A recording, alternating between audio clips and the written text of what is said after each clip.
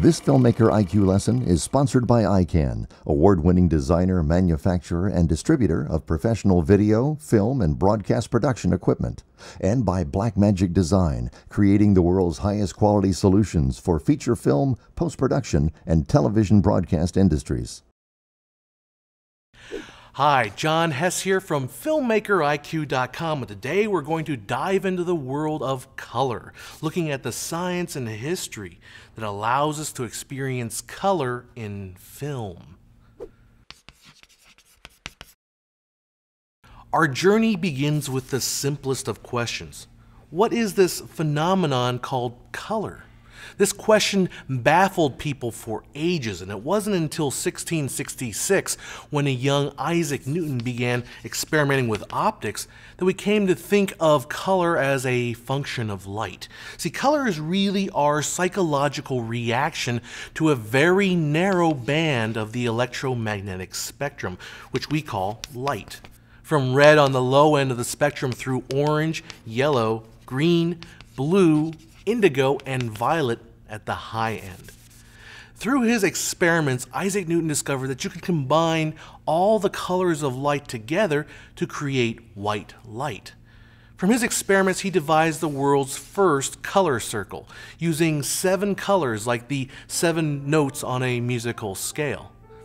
It turns out you only need 3 primary colors to create white or any perceivable color.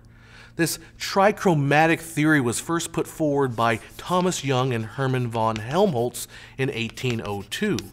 They postulated that the human retina was made of cones that were responsive to only 3 colors of light: red, yellow, and blue. But the Young-Helmholtz theory, though would be proven mostly correct, was based on scientific reasoning and not experimental evidence. Their theory would be refined in the 1850s by one of the greatest scientists of all time, James Clerk Maxwell. Maxwell is famous for unifying electricity, magnetism, and light into one field of study, electromagnetism. That was a branch of science that would set the stage for Albert Einstein and his theories of relativity in the 20th century. But before he did all that, Maxwell was interested in color. In his 1855 paper, Experiments on Color, Maxwell used spinning tops to demonstrate the validity of the Young-Helmholtz theory, refining the primary colors to red, green, and blue. And then in 1861, with the help of Thomas Sutton, the inventor of the single-lens reflex camera, or SLR, Maxwell applied his theory to photography, shooting a tartan ribbon with a black and white camera 3 times, once using a red filter, once with a green filter, and once with a blue filter. Combining the color separations back together, Maxwell and Sutton created the world's very first permanent color photograph, which would become the basis for all color photography to come. Though Maxwell had demonstrated the principles of color photography in 1861, it would take a long time before capturing naturalistic colors could be employed in the motion picture industry. But that didn't stop early filmmakers from adding color back in after the fact. Hand tinting was a widely practiced technique of painting colors onto the film itself. During the early days of motion pictures, where features lasted only 10 minutes or so, it was economically viable. In fact, Georges Méliès employed 21 women to hand tint his films frame by frame. As the demand for film became greater and greater, Charles Pathé mechanized the process of coloring film in France using a stencil process, which he called Pathé Color. By 1910, Pathé employed 400 women in his factory. Now, as film became an international mass media industry, even stencils could not meet the demands of production. Filmmakers began using bath processes to tint and tone their films. Tinting involved putting the film in a bath of dye. This would turn the entire frame a particular color. Toning, on the other hand, only colored the dark parts of the frame by chemically converting the silver in the frame into colored silver salts. Now, some filmmakers like D.W. Griffith used tinting and toning to enhance the emotional mood of the film, but oftentimes labs would just apply color dyes based on the scene location. Sometimes they would just apply dyes randomly. In 1920s, 80 to 90% of all American films were using some form of tinting or toning. But these bath processes caused some problems once sound was introduced in 1927 and printed as an optical track that ran alongside the film. A pre-tinted film stock was created to solve this problem, but it saw little use as more naturalistic ways of creating color were starting to become popular. There are two methods of creating color. The additive system is where primary colored lights are added together, and when equally mixed, they create white light. This is the process used right now as you're watching this video. Your screen is made up of tiny red, green, and blue pixels that, when seen from afar, combine to create the illusion of color. The other system is the subtractive system, where primary colors are subtracted from white light to create colors, and when all equally and fully subtracted, create black. Both additive and subtractive color were used to create color photography. Now, the first major venture into capturing color naturally in motion pictures came in 1908 with Charles Urban and the Natural Color Kinematograph Company. The Kinemacolor system, was invented by George Albert Smith and was a sequential two-color additive process. In the camera, one frame would be captured with a red filter, and the very next frame would be captured with a green filter, then back and forth, red, green, red, green, red, green. When played back with a projector with a red-green filter flywheel, the red and green sequential images would add together because of our persistence of vision. The result was a surprisingly good color image, despite being only a two-color system. Kinemacolor's first big hit was the Delhi Durbar, a 2.5-hour documentary on the coronation held in Delhi for the newly crowned King of England, George V, as the imperial emperor of colonial India.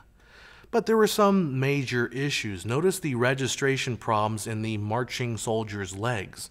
Recording colors sequentially meant that each frame would be slightly off, especially in fast-moving objects. And since only red and green filters were being used, there were no blue skies. Blue was impossible to reproduce. In fact, it was this inability to create blue that would spell the downfall of Kinemacolor. Charles Urban, like any good industrialist, wanted to monopolize color film and crush all other two-color processes. Well, this created an enemy in William Fries Green, producer of a rival red-green color system called Biocolor. Fries Green sued Urban's Kinemacolor to invalidate their patent. The first court upheld Kinemacolor's patent, but on appeal, the judge sided with Fries Green, basing his decision on the fact that Kinemacolor's patent claimed it would reproduce natural colors, but it failed to reproduce blue, a natural color. So because of this vague wording, the technological limitation of the system spelled death. Kinemacolor's patent was revoked, and Urban's company was liquidated soon after that.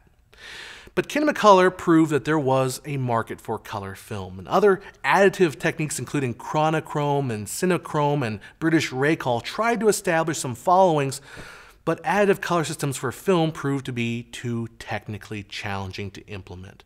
They would find use in TV and electronics. But the first truly successful color system for film would come in the form of two-strip subtractive Technicolor. The Technicolor company was founded in 1915 to exploit a two-color additive process. Their first film was an utter failure, so they changed direction and started working on a two-color subtractive process. The new process, patented in 1922, used a beam splitter in the camera to split the light onto two black and white frames, one which was ultimately dyed red-orange and the other which was dyed blue-green. The resulting dyed positive images would then be cemented together for a final color positive image, which could be played back in standard projectors with no special equipment. The first film to receive the Technicolor two-strip subtractive process was The Toll of the Sea in 1922.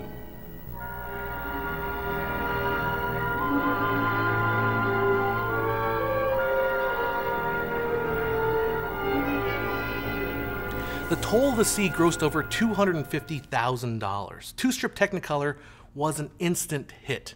In 1928, Technicolor refined the process with a step called imbibition, or IB, combining the color separations onto a third black gelatin-coated film, which gave Technicolor a signature rich look. As films evolved from the silent era to the sound era, musicals became a big genre and perfectly suited for Technicolor. In 1930, Technicolor was under contract for 36 major releases, but not all was perfectly rosy. Just 2 years later, in 1932, the production of Technicolor films had all but ended. The boom in Technicolor resulted in many cameramen who just weren't trained to achieve quality results with the process. Also, Eastman released a panchromatic film stock, which was a much more capable black and white film that produced beautiful images under normal incandescent lighting. This was much cheaper to use than the arc lights that were needed for the Technicolor two-strip. So two-strip was out, but Technicolor wasn't out for long. They had an ace up their sleeve. In 1932, they perfected the three-strip Technicolor system. Using a beam splitter, they captured light onto 3 pieces of film, green on its own strip and blue and red on a bipacked strip. This three-strip process was technically superior to anything that had come before it, but it was really expensive. The cameras costing upwards of $30,000 a piece. And this time, Technicolor would have an iron fist over quality control. In order to make a Technicolor film, you needed a Technicolor cameraman, use a Technicolor makeup, have a Technicolor consultant make sure that your art direction had the acceptable color palette, and have the film processed and printed by, who else?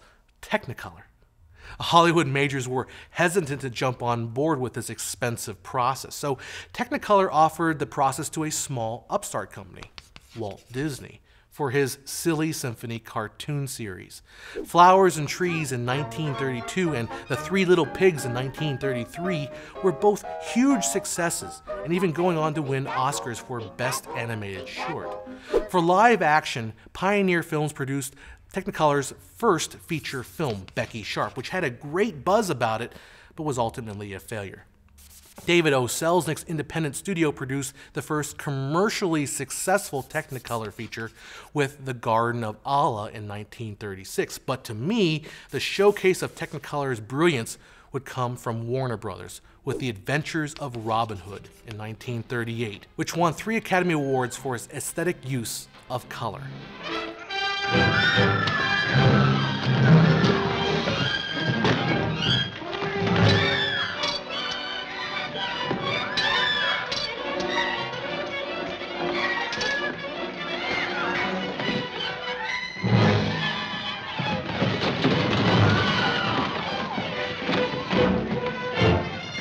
Such impudence, Your Highness! If I could only reach him!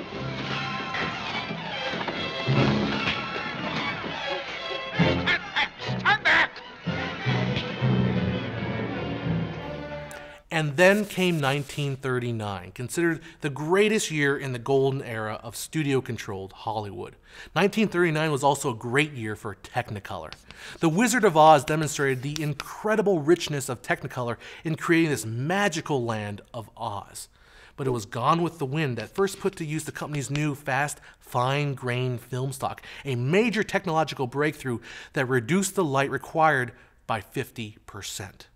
In 1941, Technicolor introduced the monopack, combining the 3 separations into a single roll of film that could be loaded in conventional cameras, a great thing for location shooting. So Technicolor had come back with a vengeance after the failure of the two-strip, and now was on top of their game, doing what Charles Urban could only hope to do with Kinemacolor, hold a virtual monopoly over color film production. Technicolor and its supplier Eastman Kodak controlled 90% of the color film market. The United States Justice Department saw this as a problem and filed an antitrust civil suit in 1947. In 1950, a court decree forced Technicolor to make available a certain number of cameras to small independent companies on a first-come, first-served basis. But this government interaction didn't really do much to quell Technicolor's power. What would really break the monopoly was a new kind of cheaper film stock, Eastman Color. Eastman Color was based on the German Agfacolor process developed in 1936. Similar to Technicolor Monopack that sandwiched 3 film separations into a single roll, Agfacolor was the crown jewel of the Nazi propaganda machine. Now, after the end of World War II, the patents were released and the process was adopted all over the world, becoming Sovcolor in the USSR and Fujicolor in Japan. But it was Eastman's refinement of Agfacolor that really made it popular. Using automatic color masking and released in 1950, Eastman Color was relatively cheap. It didn't require specialized lights or lab processing and would work in conventional motion picture film cameras. It didn't deliver the same rich color as the technologically superior Technicolor, but audiences' tastes were already shifting away from that Technicolor look. Eastman Color would go on to win a Technical Academy Award in 1952, practically putting to rest the 3-strip Technicolor process, which would cease to be used within 2 short years.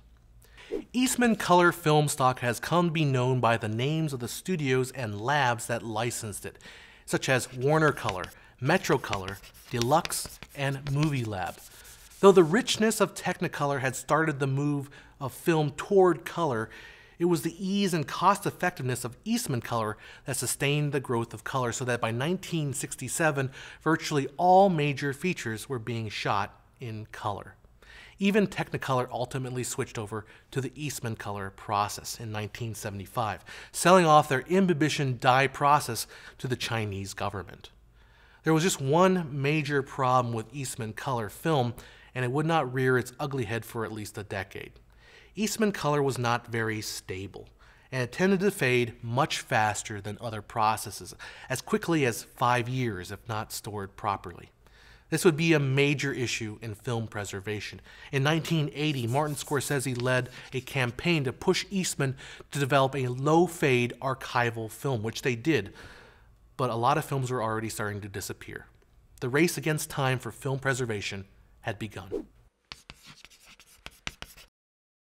Advancements to the color of films can come from all sorts of bizarre places. In 1985, media mogul Ted Turner set out to colorize a catalog of studio-era black and white titles that he had acquired during his brief ownership of MGM UA. Using digital manipulation, the films were scanned and colored frame by frame in sort of an electronic version of George Méliès's hand tinting shops. The colorization of old black and white films was a controversial move, to say the least, with Turner himself half-jokingly stating that he would not stop until he colorized Citizen Kane. Oh, just 3 weeks before he died, Orson Welles, who had a clause in his contract saying that Kane could not be edited without his permission, told a friend, quote, "Don't let Ted Turner deface my movie with his crayons." Citizen Kane was spared. But Turner's colorization got filmmakers thinking about the possibilities of selective color manipulation. In the 90s, many filmmakers started to explore different lab processes, such as bleach bypass, to create unique film tones. Moving into the 2000s, computers had become powerful enough to handle entire films. Digital intermediaries came into use, a process of scanning a film frame by frame into a computer to be digitally manipulated. The first film to get the digital intermediary treatment was the Coen brothers with Oh Brother, Where Art Thou in 2000. Cinematographer Roger Deakins worked for 11 weeks toning down the lush green summer foliage to create a dusty, golden, desaturated look. Oh, come, angel band, come and around me stand. Oh, bear me away on your snow white wings to my immortal home. As our filmmaking post-production tools continue to move into the digital realm, the creative possibilities for color manipulations are endless. But perhaps just as important, our modern digital tools give us some weapons in the fight for film preservation. And we have a much better capability to restore the fading prints of film's past, preserving our cultural heritage for future generations. But now the question will be, how do we store those digital assets for the long term? From the moment when Dorothy first opens the door onto that beautiful Technicolor world of Oz, it's clear that the use of color can move us and transport us. Color is a subtle tool that can unlock a world that can be as normal, idealized, gritty, or fantastically different as we want it to be. So use that tool, use color. Go and make something great. I'm John Hess, and I'll see you at filmmakeriq.com.